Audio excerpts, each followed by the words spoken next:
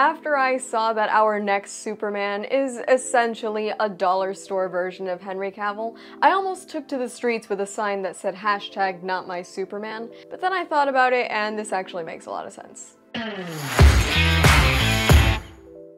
Hi y'all, SnarkyJay cosplay here. Unless you've been living under a rock, you have either heard of or participated in the discourse regarding James Gunn's firing/not firing of Henry Cavill as Superman. It's no secret that most fans of the DCEU actually loved Henry Cavill as Superman, even if we haven't technically seen him get to play the guy since 2017, unless you count, of course, his ill-fated cameo in Black Adam that really never came to mean anything anyway. Just last week, James Gunn announced his casting choices for both Clark Kent and Lois Lane for his upcoming Superman Legacy film. Replacing Henry Cavill as Superman is none other than David Corenswet, and replacing Amy Adams as Lois Lane is Rachel Brosnahan. So like I said, initially I was kind of annoyed because if you compare these two guys, David Corenswet is like your great value version of Henry Cavill. They look a lot alike. It's really not that big a difference. But then again, James Gunn never said that it was Henry Cavill's look that was a problem.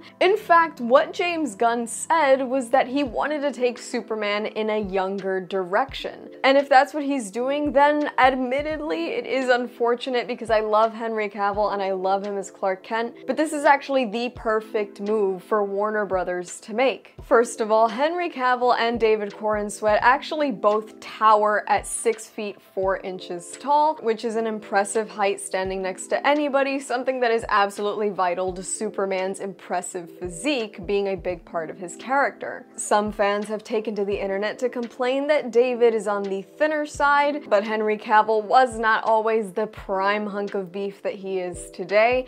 Stop it.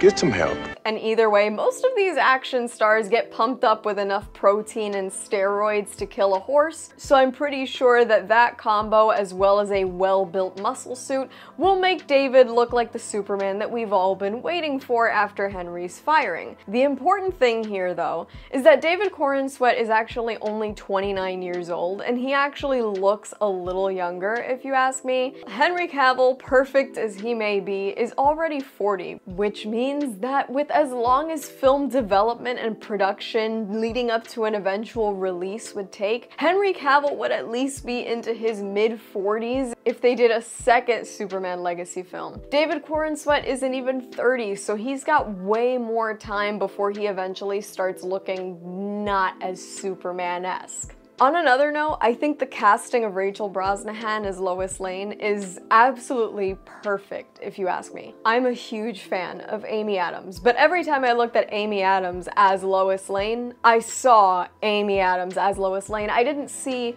Lois Lane. Rachel Brosnahan is well known to fans of the Amazon series The Marvelous Mrs. Maisel, in which she plays a female stand-up comic trying to rise up through the ranks in the late 1950s and early 1960s. However, her character could actually be compared to a more amped up version of Lois Lane, and that's why I think she is a perfect casting choice. Not only does she already look like a lot of the comic book illustrations of Lois Lane, but she definitely has the right attitude to portray Superman's lucky lady. Not to mention, she's also much closer in age to David Corenswet. She's only 32 while he's 29. Henry Cavill is 40 while Amy Adams is 48. I think both of these people look great for their age, but the disparity in their ages definitely does look a little obvious, so I think that this casting choice definitely feels more fresh and more prepared for the kind of Superman story that James Gunn wants to tell. I can't say I have all the hope in the world for a James Gunn Superman film.